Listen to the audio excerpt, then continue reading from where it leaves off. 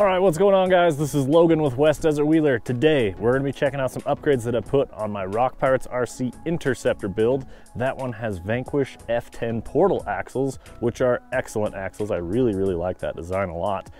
Vanquish recently released their brass portal cover weights, and I installed them on the truck. We're gonna go run it today. Traction's a little limited, but we're still gonna look for the differences in weight up front and how that can be an advantage for us. Let's check it out and see how these things perform.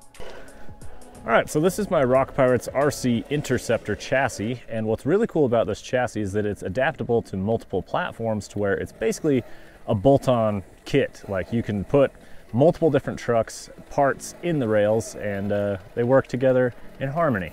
You can also mix and match different brands, which this truck has a little bit of in as well.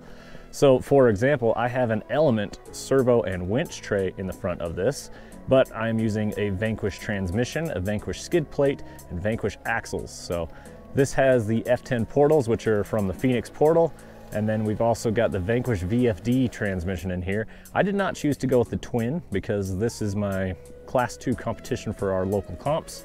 Yeah, it's not like a hard body, it's not pointed out, but for where we run, it's legal in the Class 2 comps that we run.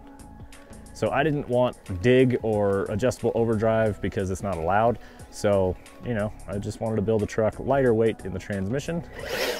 So the VFD works great. And it also puts the motor low and forward in the truck, giving us a low and forward weight bias, which is what we're after.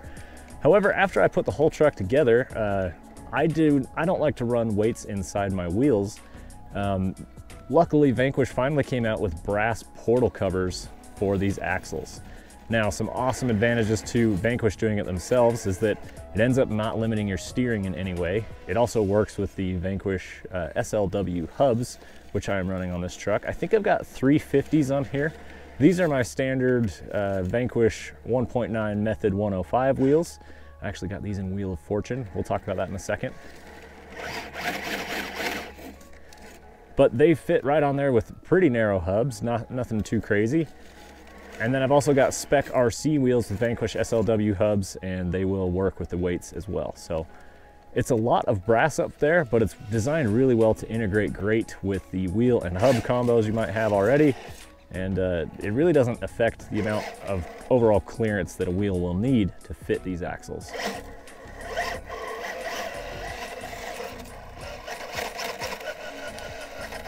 As you can see there, still got great steering angle. And you can see that big brass weight hanging out up front. So, just trying to get off our belly here. Just trying to get this belly to slide around this nub.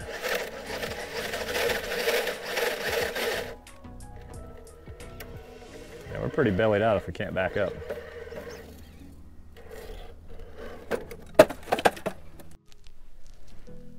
So I've been out driving my SCX6 as well today, shooting some video, and these rocks are about as slick as they get. I got denied a lot, so I'm not gonna be pulling any real wild lines today. We'll be lucky if we can get up this wall. However, this truck does have pretty good wheel speed. Another thing I wanna talk about, but today isn't the appropriate time because I can't really test or show you guys, are these tires. These are Jetco tires. Now they're pretty interesting, and their tread design is different than other off-road RC tires I've seen. So I was kind of interested. The compound seems pretty good. I've been running them for a little while, and they scrub in, but they don't wear out. So, I mean, obviously they can wear out. That was a good climb. Didn't have to get too crazy with it. But the compound seems good. I like the feel of it, and I like how it's wearing so far. They're probably closer to a G8 than a Predator. And like they're actually very similar to a G8, really, as far as how they break in and all that fun stuff. So now we've really loaded our tires up with sand, and now they're not gonna wanna go anywhere. All right, we're gonna try something where hopefully a little less traction is required. However, we're still gonna need some. So I do want to point out right there, look at that steering angle, these F10 portal axles. If you shave the steering stops on them, it puts more binding on your CV joints, just so you know, but Holy cow, man, for a comp truck, I'll take it, because this thing turns sharp. Throw some overdrive at it as well, which I have done. I've got underdrive ring gear in the rear, overdrive ring gear in the front. We're gonna use our Reef's 1100 Smart Servo. With the front tire pinch like that, I can turn driver and it'll slide the rear off the ledge. Check this out. Yeah, just like I wanted. Overdrive is gonna pull that front tire right back up. And now we're balanced in the crack. Heading back towards ourselves. Awesome stuff.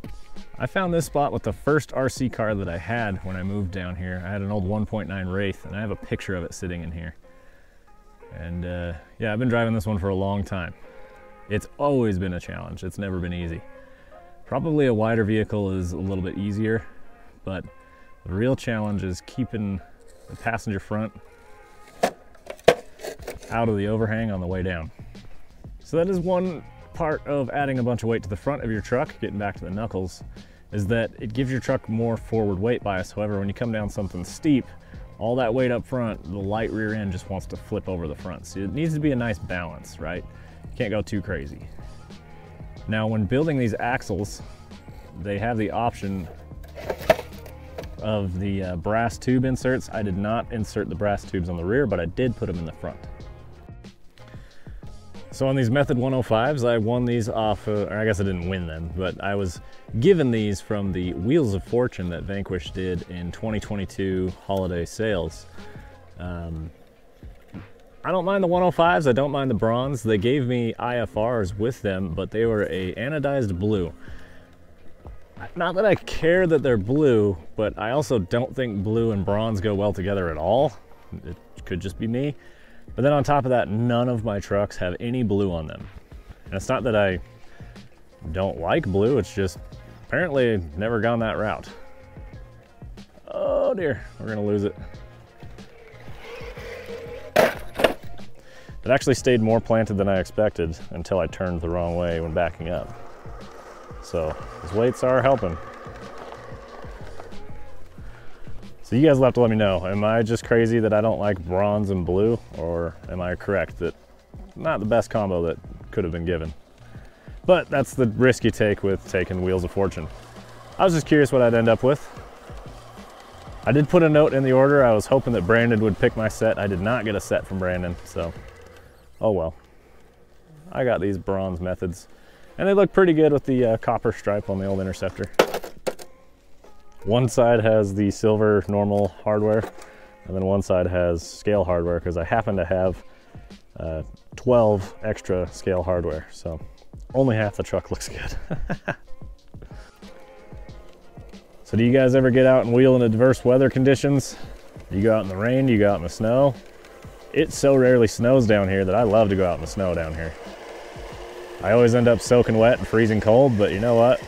Some of the footage I get, I watch it now, and you forget about all the bad stuff, and you just remember how fun it was out there ripping around in the snow.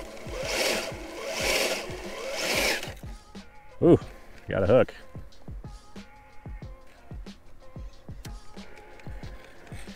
Now this is something that high amounts of overdrive can make kind of funky, is if you're backing up, your front tires will outrun your rear tires. And so when you're on a steep ledge like that and you want to keep your fronts planted up there, they will push off faster than the rears will back up. And if you get it real steep, it will just flip your truck over. So that's something to keep in mind. So you don't want like insane amounts of overdrive if you're ever planning on backing up.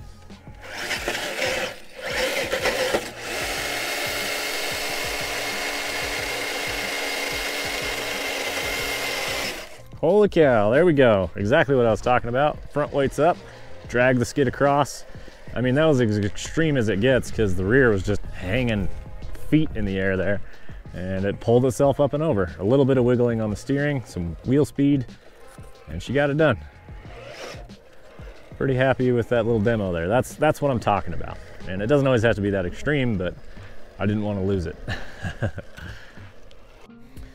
Yeah, so today the climbs aren't happening, so I guess we can just play more with weird line choice and getting the truck in odd angles and trying to keep it stable as we go. So land that front across the far side. Use all of our steering to bring it across. And as that rear tire falls off, I'm gonna dip the front as well. And let's see if the truck leans forward or back. Lean back right there. It's stable though, it didn't want to try and lift that front tire, so it's pretty close to balanced. It is on a little bit of an uphill, so that didn't help our cause. Nice, that was cool. Truck worked well through that. This is an interesting one because it's a drop and a climb and a side hill all in one. But we're heading pretty good downhill right now. Now we're gonna start our steep climb.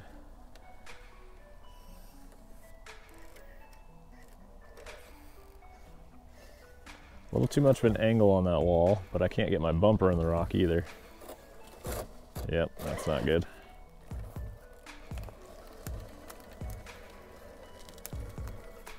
Perfect, just got that front landed before the rear came off the wall.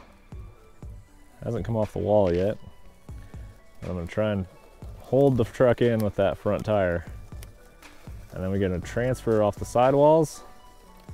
Just pulling it with the front driver. And I made it up and out. That was a good line, that worked great. Hard to do in poor traction weather.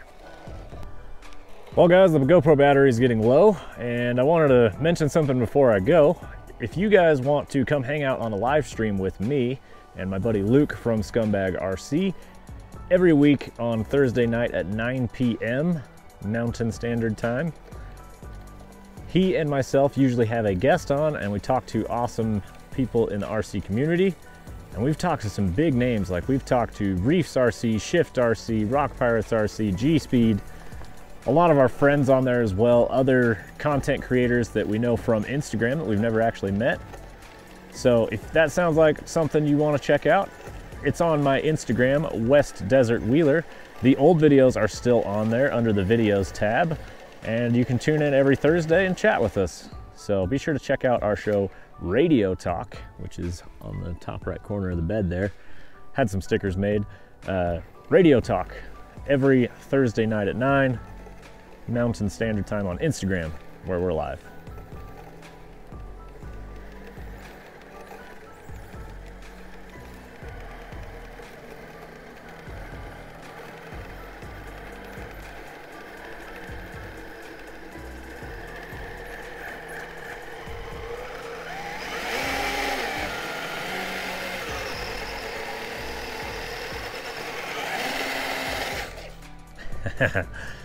Hobby Wing power.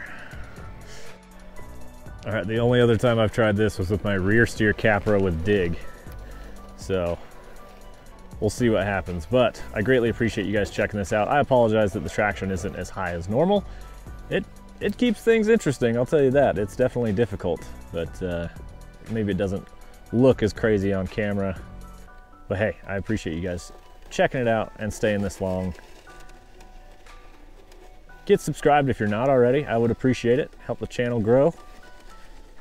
Go ahead and follow me on Instagram at West Desert Wheeler. It'll give you notifications when I go live. You can see awesome content that's exclusive there, like pictures of my trucks.